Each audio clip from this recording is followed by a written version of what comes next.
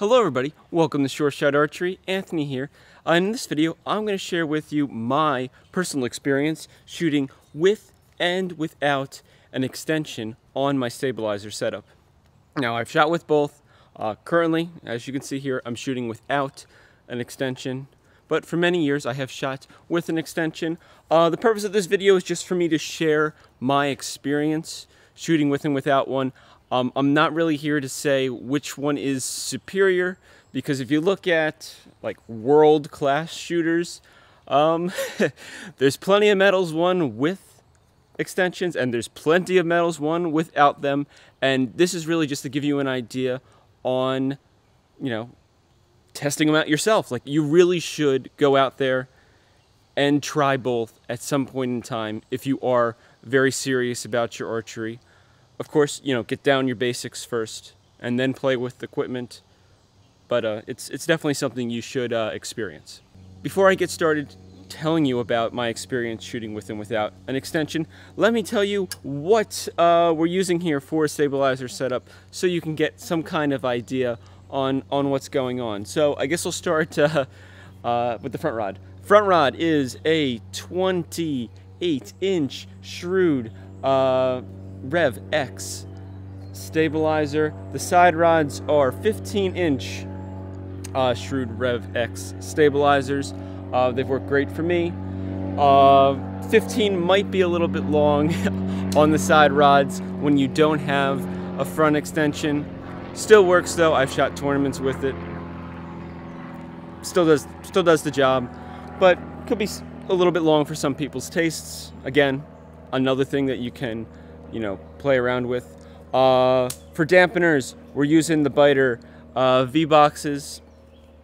For weight, we actually had to go up weight, and we'll talk about that when we took off the extension, but we're running about 8 ounces up front and about 6 ounces on the backs. We have Short Shot Archery tungsten weights and Short Shot Archery weight caps. Both of them are available at shortshotarchery.com, link down in the description. Other than that, moving to the V-bar, we have a Shrewd Atlas V-bar. Really solid V-bar. I personally like it. Probably my favorite out of all the V-bars I've tested. I haven't tested every single one, but for an adjustable V-bar, I think it does the job. Of course, it would be great, if they could make it even lighter and stuff like that, but you also don't want to lose the ability or the solidness of the build. You don't want your V-bar moving when you're trying to shoot a tournament. And then for my extension that you don't see here because it's not on the bow, but I was using a Shrewd Rex extension. It was the 3-inch extension. I will have links, or at least links to Shrewd, but maybe some links on Amazon and stuff where you can actually get pricing for all of these pieces of equipment. Of course, the weights and stuff, I'll have links to my website since I sell and make the tungsten weights and the weight caps. So now that we got that out of the way, kind of the basis set, you know what equipment I'm using. I use the same equipment for both things, just with and without an extension. First off, life with an extension. Not a bad thing. You definitely want to run a shorter stabilizer, like the 28 inches I was running. Now, of course, that is going to depend on your size. Me at 6 foot tall, 28 inches plus an extension, and then all the space the V-bars hook up, and adding weights and things like that, and dampeners. You're starting to get to 35 inches or so. Because you figure you got 28, you got another 2 to 3 inches worth of dampener and weights, another 3 inches for your extension. You could go with a shorter one, but at some point you might as well just not run one at all. And then you got another inch or two for the eye bolt that runs through the V-bar that attaches it all together. So you get some serious length there. So you definitely need a shorter stabilizer, in my experience, for running an extension. The interesting thing is when I took my extension off, I thought, oh no, my stabilizer is going to be super short. And honestly, walking back here, without it, it's not too bad, honestly. It may be a little low, but I didn't really notice a difference. With the extension, it was probably like waist level, like just under belly button. Now it's a bit below belly button, but still in a pretty good spot. Definitely doesn't feel too awkward. I've noticed in the past, having too long of a stabilizer, it's like, oh, if I'm standing like this, my stabilizer is probably too long, or I'm like, oh, why is it so short? So, try to get something. You want to scale it to yourself, and then there's some play, it seems like, in between that. But this isn't a video about stabilizer length, but I am just trying to tell you that, be cautious, be keep in mind that adding and taking off an extension is going to play with that, and then that is going to directly affect the weight. Because when I was running an extension, I could run a lot less weight on my front rod because it was another 3 inches out there in front of me, and the further out it is, the more effect that weight is having on you.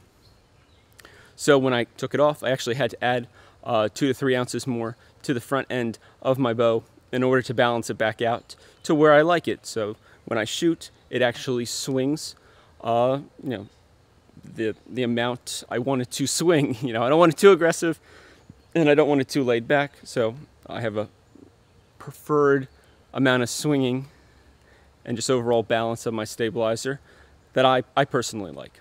Another interesting thing with running an extension that I found is the extension definitely pushes your center of mass out further, because if you look at it without one, right, most of the weight is kind of situated in the center of the bow with your little weights out on your 3 corners to kind of to further balance yourself out. But honestly, most of the weight is sitting right in here.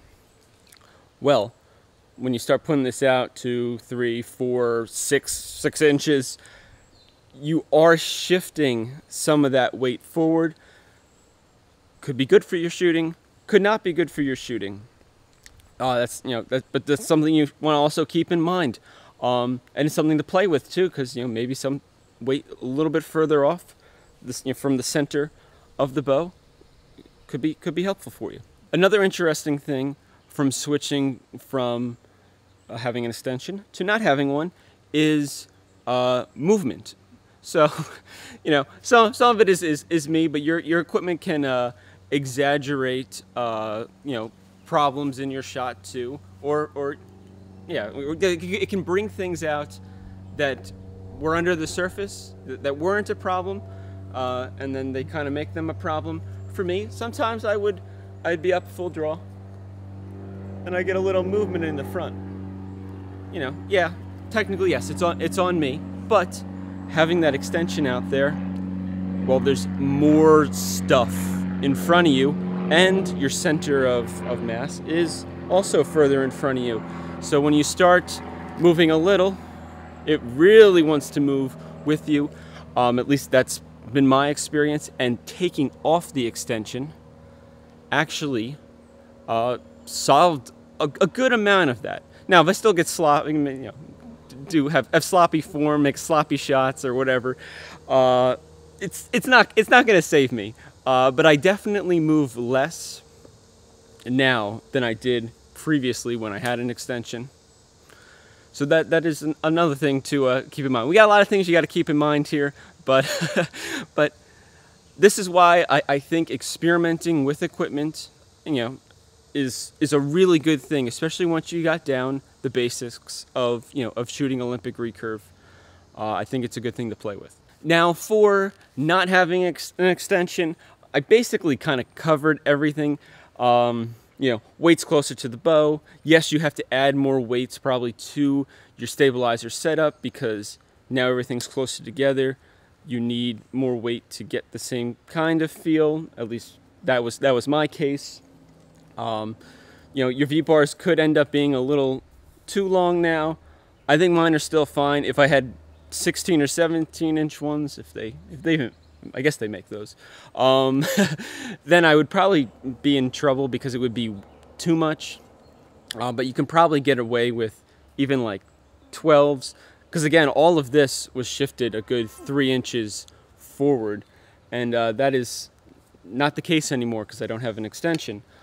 Other than that though, very happy with taking it out, and you know, I'd recommend anybody intrigued by it to give it a go. So hopefully you found this video helpful. I know I'm not making a firm stance on saying, oh, do this because it's gonna, you know, help you out. It's just one of those things that, you know, all these years I've been shooting, you just got to try it for yourself and figure out what works for you. It's great to emulate, you know, your top favorite archer. That, you know, that's fine. There's nothing wrong with that. But you know, you kind of doing yourself an injustice if you don't experiment for yourself, because you know, everybody's a little different in their shots and, you know, their overall equipment setup. So it's definitely worth a try. So thank you so much for watching. Please like and subscribe, and as always, happy shooting.